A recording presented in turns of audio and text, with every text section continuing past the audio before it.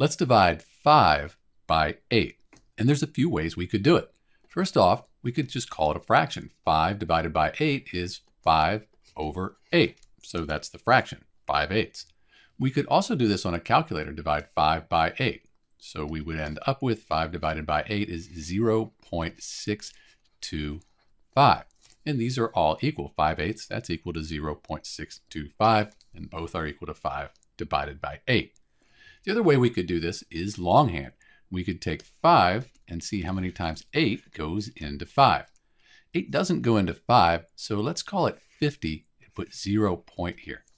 So 6 times 8, that's 48. We subtract, we get 2. Since 8 doesn't go into 2, we're going to call this 20, move over 1 decimal. 2 times 8, that's 16. We subtract, we get 4. We call it 40. We move over 1. And 5 times 8, that's 40. We subtract, we don't have any remainder. So when we divide 5 by 8, we get 0.625 when we do it longhand, or as a fraction, or if we do it on the calculator. This is Dr. B looking at 5 divided by 8. Thanks for watching.